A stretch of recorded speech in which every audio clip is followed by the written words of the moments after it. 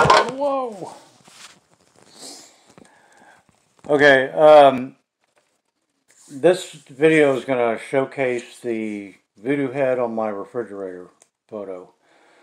I was talking to a friend of mine one morning and on Facebook, and he jokingly asked me, "Hey, have you gone and taken any pictures today?" And I said, "Well, no, it's early in the morning. I just woke up, uh, but maybe I will. Let's see what happens." So I stepped into my living room, and I aimed my camera like this, and I snapped a photo, and this is my Budweiser gift bag.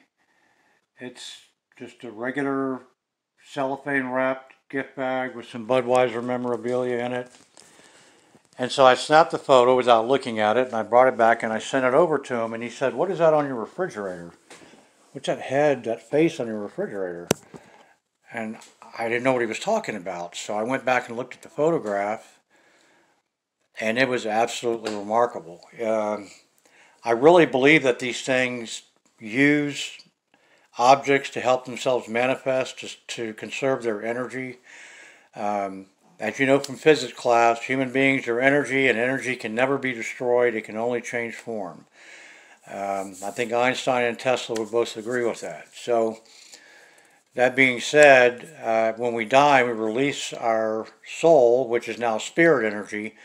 For us to manifest in a three-dimensional form for someone would take an incredible amount of energy. So to conserve that energy, they use other things that are around them, and I believe that's what was happening this time.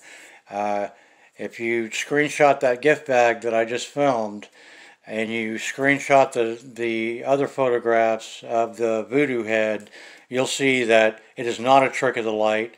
It is not my imagination. Something was manifesting on that bag where in my kitchen, where I've gotten tons of other photographic evidence, and was using that bag to help itself be seen. So take a look at it, and I'll talk to you later.